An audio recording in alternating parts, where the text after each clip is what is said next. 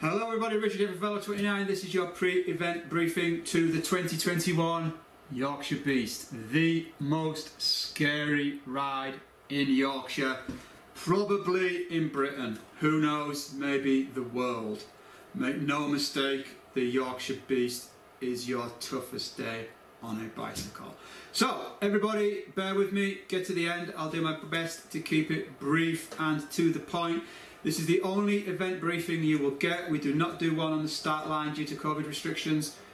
Some important information follows. Please listen up. First of all, super important information. This is not a race, it is a challenge. The challenge of this sportive is to complete the event in one piece and receive a finisher's medal. It is only a finisher's medal. If you bail out, you do not get the medal. But everybody, it is not a race. Do not ride like a joker just because you are taking part in an organised challenge event. If at any point during the day you act in a different way because you are in an event, stop, change that thought, ride with the normal caution you exercise on your standard day's riding. Do not take any risks whatsoever. Get to the end in one piece, having had a brilliant day, albeit exhausted, but do not take any chances. Sportives, of which this is one, are a privilege on the roads of Britain. We have to follow the rules of the road all of the time. We behave in a way with respect and caution towards other cyclists, horses, cars, walkers, dogs, everything. Do not have any complaints coming to me on Sunday because cyclists were in a group far too big and shouting at horses, "Get out of the way, I'm in a race." That is not what you are doing on Saturday, despite what you might tell people in the office on Monday. Tell them what you want, but on Saturday it is not a race. Ride with caution, get to the end safely, please. Okay, the Beast is super tough. This will be the third edition. 2018, 2019, I was at Kildale feed stop, the first feed stop, and both of those times I could not believe the way that the first 100 riders or so were behaving. Running into the feed, a huge peloton belting down the road at 25 miles an hour, sprinting up climbs, throwing water down the neck, pies flying everywhere, absolutely shambolic. I haven't got time, I've got the toilet, get out of my way. That kind of riding will not get you to the finish line. It will not. You will not ride faster and further than ever before on the same day. Now I appreciate, some of you ride our 100-mile sportives and it takes you 10 hours. You do not have 20 hours to ride 200. So you do have to push on a little bit. You do have to maybe spend a little bit less time at the feed stops than you might normally do. Less stopping and taking photographs, all of that kind of thing, yeah. And you might be riding at 15 mile an hour and a wheel comes past at 16, 17, jump on that wheel, get a tow, that's absolutely great. But do not stick on the wheel that comes past at 25 mile an hour, putting yourself into the red. You ain't going to get to the finish. As I've written twice, there is only one clown who succeeds in this event, and he's sat behind me. Okay? Pace yourself sensibly. Do not get carried away in the excitement of the first few hours. You will not finish. Those 100 people in the first 2 years who I witnessed behaving crazily, all were in tears on the floor at feed 3. This is not a good event. I won't get a medal. You rode too fast, you overcooked it, you didn't get any rest, you didn't feed like you normally do, and you didn't get to the end. Plan your day. Stick to that plan. You know how fast you can comfortably ride. You are going to go to a dark place. You are going to find this the most challenging thing on a bicycle you've ever done. But you are not going to set a speed record whilst doing all of that as well. So please ride sensibly. If you're going to pick up speed faster than you plan, do that later in the day. When you've got the same amount of energy to burn, if you burn it in the first 2 hours, you're in the cart, there's no coming back. You get towards halfway and beyond and you still feel good, speed up then. Don't speed up at the beginning because you've got no bailout plan other than getting in the car and going home at Thirsk. Got that? Everybody, ride safely, ride sensibly. So, we sent you rider packs. In that is a number and a timing chip. Timing chip goes on the outer surface of your helmet. That is essential. If you leave it at home, put it in the bin, leave it in the car, stick it on your pedal, it will not work. You all want the credit of starting and finishing, so put the timing chip on the outer surface of the helmet. This goes on the front of your bicycle, ideally like that. We need to be able to read the numbers for identification for the safety of the event, but also for the photographs. If you don't care about the photographs, still care about safety, please. So don't fit it like that in the aid of being aero. Everybody looks the same. If you've got to bend it a bit, do it so we can see the numbers. Okay, on the back, write your start time. You've got to stick to the start time. Do not try to jump the queue. I will put you to the back and you will set off late, having stood around in the cold for longer than you should have done. Please come to the start line about 3 minutes before. So we'll open the parking at 4:30, not before. So don't please come to the race course before 4:30. If you do, you're just going to have to wait outside. It's not going to get you. We will set off. The people who've booked 5 o'clock will go at 5. The people who've booked 10 past will go at 10 past. As long as you get to the start line 3 minutes before. So park, take your bike off, come get a Beast Espresso or whatever you want to do, check your tyre pressures, all of that kind of thing, and then come to the start line not more than 3 minutes before your start time. Do not try to jump the queue. If you come too early, it's a pain. We've got to accommodate you, keep you out of the way. We've still got to exert COVID safety.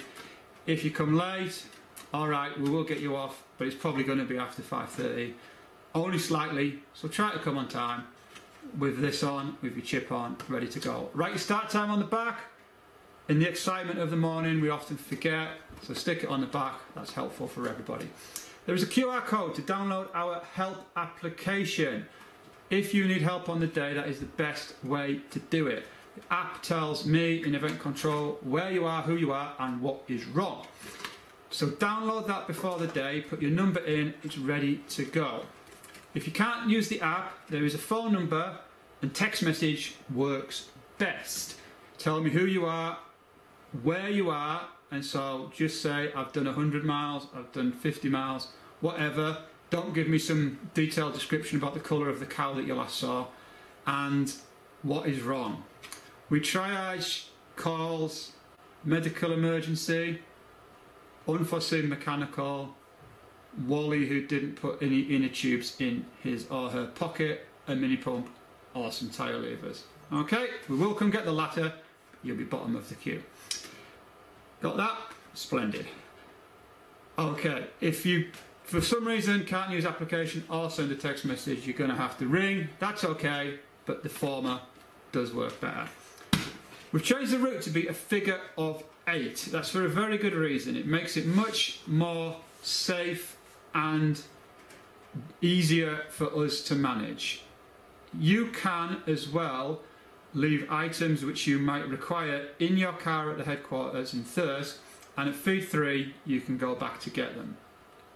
Nice bars of chocolate, additional drinks, even a change of clothing, all of those things. It's worth investing 5 minutes when you get back to feed 3 to do those things.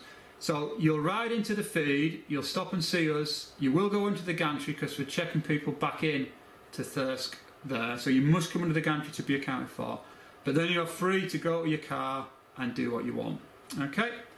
Really good idea to do that. You might want to change tyre pressures, you might want to change your clothing is a really great idea. So I would, seriously take that seriously as a good option. When you get to Thirsk, it is a bailout point. We want everybody to get to the finish and have a brilliant day and be the biggest achievement on the bike, but there's a reality that not everybody is going to do that. It dramatically helps us if you get to Thirsk and make a sensible call on how you're feeling at that point. Recovering huge amounts of people, especially in the current climate, which is extended, is a difficult thing to do. We'll get you back, but the more people we have, the longer it takes to get them back. So make a sensible call. It is a halfway point. If you don't think you're going to get to the finish, It doesn't help anybody to think, well, I've probably got 50 miles, so I'll go as far as I can and then I'll call for help. That's really not a helpful attitude. I understand the logic behind it, but it really makes it hard for us. So be honest with yourself, let us know. Don't just get in the car and go home, let us know so we can safely account for you. It's a real shame, it will happen. It makes it more safe for everybody else who's taking part if you're pragmatic when you get to Thirsk for the feed stop. Okay, we can't take things around the feeds for you as we have done in previous years. The COVID regulations do not allow us to do so. Loads of great food at the feeds. We've tried to have a real variety again this year. If you want to take additional food, and you know, when I see the experienced guys who come in over the line in the first 50 or so riders, they all have a very specific food that they use for the events like this. So if you have stuff like that, put it in your pockets, put it in your car, it will really help you through the day. Okay, everybody, the beast is billed as the toughest day on a bike. Make no mistake, it really is that. You will go to places you've never been to before.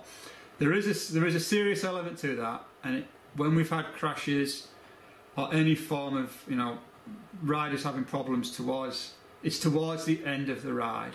When you're exhausted, you don't use good judgment, your ability to react to an unforeseen problem is dramatically reduced through exhaustion. So ride with caution throughout, but that last quarter where you will be exhausted, you have gone to a place that you have not been to. Some of you once or twice before, many of you never before. There are some descents, there are some nasty climbs. You've got to be super cautious in those phases. That we have had a few nasty crashes where people have just not paid attention, you know, almost fallen asleep on the bike. Be super careful. Stop, have a gel, splash some water on your face, you know, whatever it takes, but exert that caution, especially in the last quarter. Get back safely, please, having had a great day. Receive your medal. Have a beast burger, have a beer from the bar, celebrate the success with us. We really want to do that rather than recover you in an ambulance. Thanks so much, everybody. We cannot wait for the biggest event of On a Bike. See you all promptly on Saturday morning.